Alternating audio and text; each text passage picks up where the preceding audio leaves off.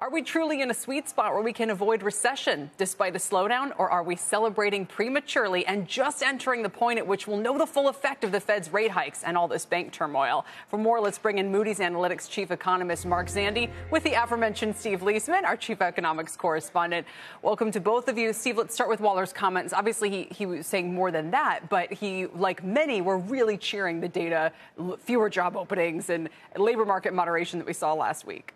Yeah, I mean, let's just put Waller in a little bit of context. You know, when he doesn't frown, it's like he's smiling, right? I mean, he's not the most jubilant person to begin with, but and I wouldn't say he was ebullient about the data, but he was not that bad about it. He's a little bit more on the hawkish side, sounded a little bit more on the dovish side, in no particular hurry, would hike again. I do want to make a remark about Goldman's call. It's not remarkable to me they went from 20 to 15. What's remarkable is they're doubling down on saying the chance of recession is less than average. Yeah, way less than average. So in any given year, there's a 1 in 4, 1 in 5 chance of a recession happening.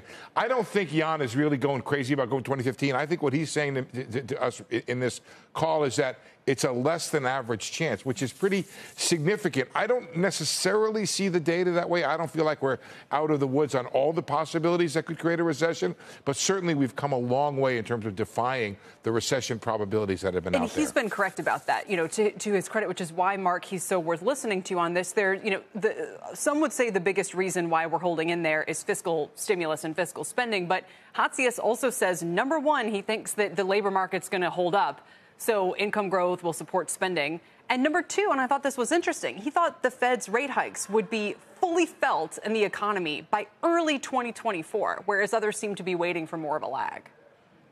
Well, I'm optimistic, Kelly. I'm not as optimistic as Jan at 15%. You know, Steve, I think that's actually the average probability of recession. If you have a recession every 6 or 7 years, so I think he's saying, you know, kind of typical recession odds. I think that's a little bit optimistic, but I'm optimistic as well. I mean, I do think that with inflation coming in as gracefully as it is, in large part because that inflation is the result of the supply shocks created by the pandemic and Russian war. And as those shocks fade into the rearview mirror, we're getting inflation back in without any real damage to the labor market and to the broader economy.